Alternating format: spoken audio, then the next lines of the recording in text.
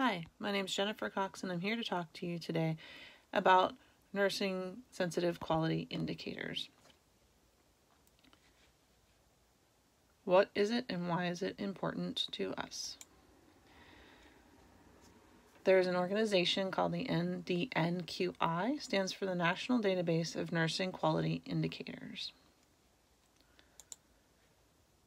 What is the NDNQI? It was established by the American Nursing Association in 1998. This organization tracks and reports on quality indicators that heavily rely on nursing actions. They provide a standardized means of evaluating interventions nurses perform in connection with patient outcomes, and they work to establish evidence-based practices that elevate nursing successful outcomes. They monitor and compare outcomes of nursing indicators. This group has helped many organizations and many healthcare facilities improve issues that were identified as quality indicators. NDNQI indicators reflect on three aspects of nursing care: the structure, the process, and the outcomes.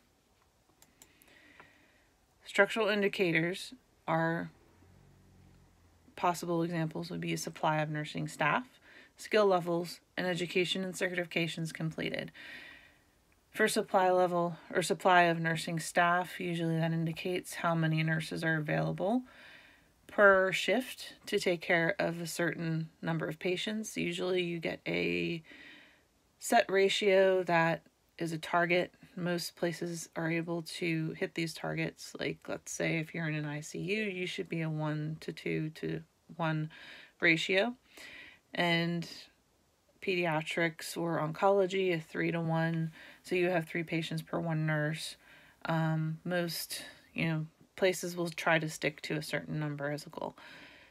The skill level of the nurses, how many years experience they have, or what training or additional certifications they've completed. And education and certification levels also take into account whether you've gone on to advance your degree or you just have a basic degree, or if you've sought out additional certifications. Process indicators include nursing job satisfactions, methods of patient assessments, and nursing interventions. Outcome indicators, things that happen in response to our last slide. You can monitor things like pressure ulcers, falls, central line infections, UTIs associated with urinary catheters, patient satisfaction and pain management, nursing job satisfaction, staffing mix, patient satisfaction with medical information provided, and patient satisfaction with nursing care. There are other outcome indicators out there, but these are some of the most common ones that are addressed in today's facilities. One of their key jobs is to gather information and data. There are over 18,000 hospital units contributing to data for 200 quantitative measures that are out there. Like I said, I gave you a few examples in the slide before about what they monitor for. And Press Ganey surveys on patient satisfaction, nursing surveys, and data audits are also included in their research. They also distribute this information by unit-specific reports on quality indicators and a database, internet-based, that you can go to see where the ranking facilities are on each indicator. So let's get into what's really important here. As a nurse, what are our roles whenever it comes to quality indicators? What is the NDNQI looking for from us?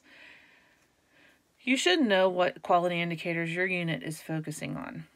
Currently, I work on a NICU, and our quality indicator that we are focusing on are CLABSIs, or the infections from central lines, so central line induced infections. So that's what our quality indicator is that we are monitoring. In the NICU, we often do place UV lines, UA lines, PIC lines, very rarely a Broviac, but we place these lines and our goal is to have no infections. But occasionally we do end up with 1 or 2. Right now, our rate for the last 6 months is 0, so we're doing very well there.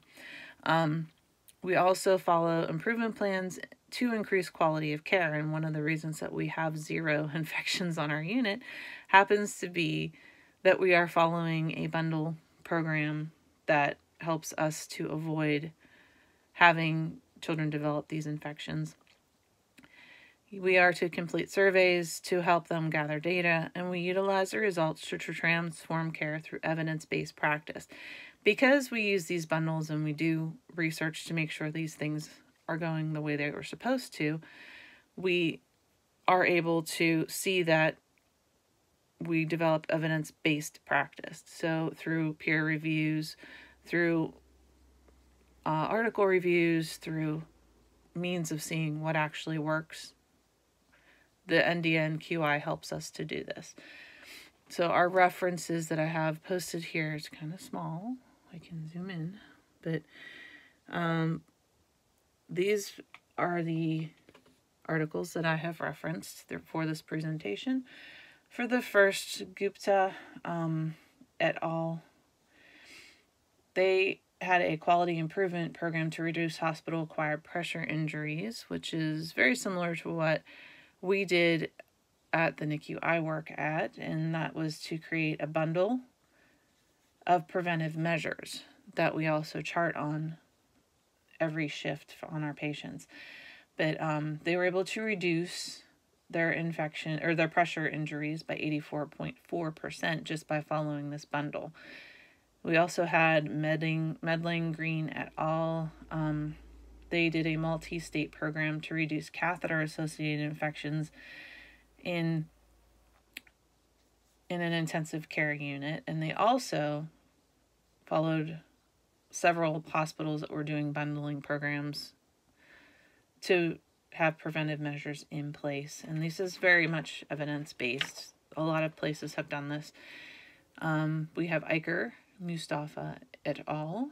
They also had cost-effective measures of reducing CLABSI or the central line infections, and they, before starting the bundle program, had 130,061 infections, and they were able to decrease that by 116,679 over a period of time. So they also had 71 prevented and saved 208,997 of their infections were taken care of because of this program that they had started.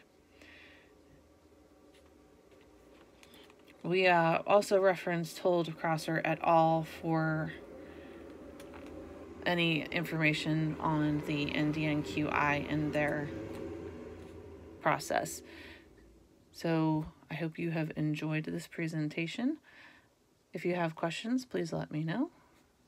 Have a nice day.